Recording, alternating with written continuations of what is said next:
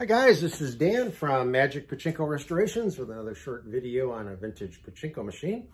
Certainly if you enjoy watching these videos, please click on the subscribe button below and join my YouTube channel. There's plenty of videos on plenty of Pachinko machines, a lot of how-to stuff, answer a lot of your questions.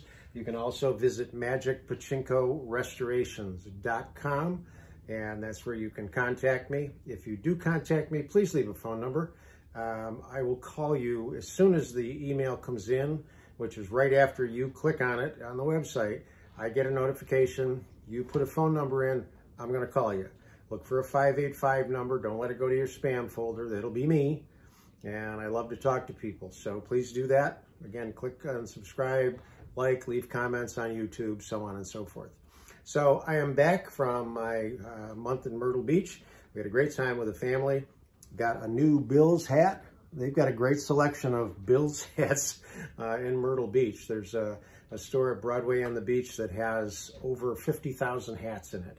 And so it's pretty easy to find a pretty cool Buffalo Bills hat down there.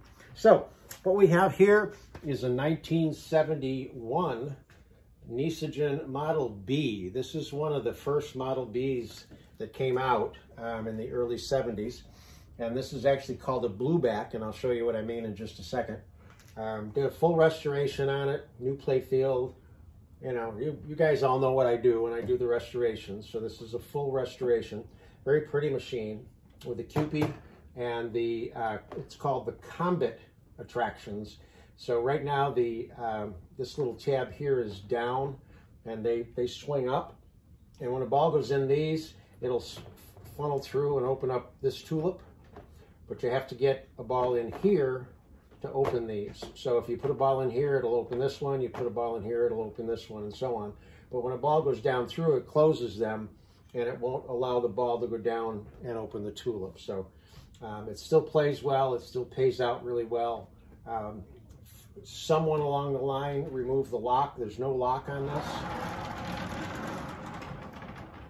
So here's why they call it a blueback. Nisogen typically uses clear plastic or clear and brown or all brown. Evidently, when they first started switching over, they used blue plastic. So this is called a blueback. It has a slightly different ball dump mechanism on it than it does most of the Model Bs, but pretty much everything else is the same. So we'll plug it in.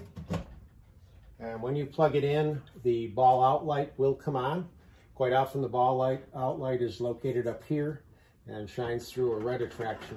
This particular model, it's over here, and it shines through the green strip along the side there. But that does signify there's no balls or low on balls, and there are no balls in this machine right now.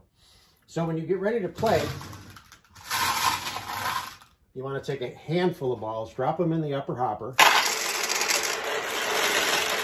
And if everything is good, they'll leave the upper hopper, go down the upper feed tray into the turnaround, into the lower feed tray, and into the jackpot. And once they start to fill the jackpot up, they stop and start to back up.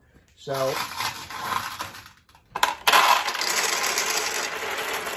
you're going to fill this.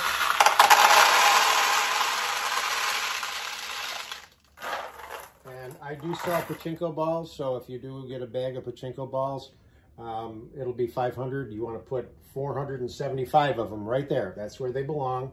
The rest of them are going to be out in the front.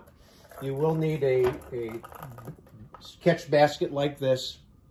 The losing balls drop out of this chute, and the winning ball comes out of here. But they do drop out of the machine.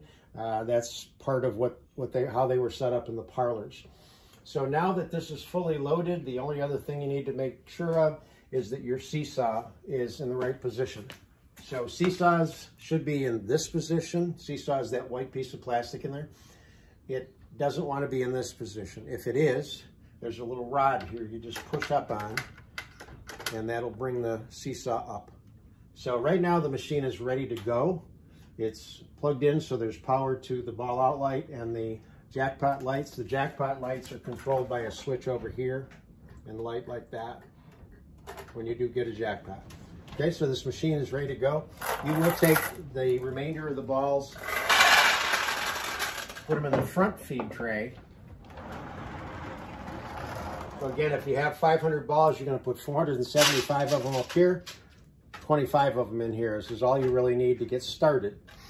So the first time you try to launch a ball, nothing happens. It takes one cycle to get a ball in on the launch ramp, and then you launch a ball. So the proper way to launch a ball is push this all the way down and then just let it roll off your thumb. The spring tension is adjustable. I try to get it so that the ideal spot for a pachinko ball is for it to lose its momentum right here and let gravity take it down through the center. So you can go all the way down to load a ball and then let go a little bit,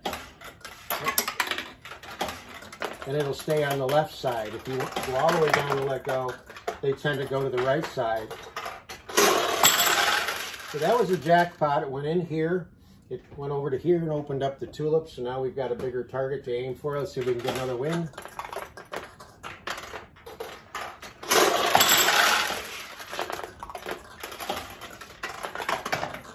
There it goes in the tulip. So that's the 71 Nisogen Model B. Let's see if we can get a few more wins before we go.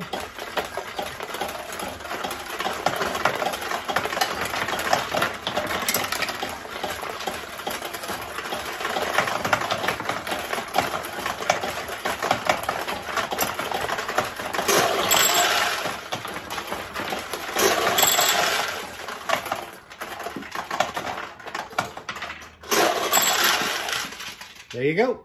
Hope you like it.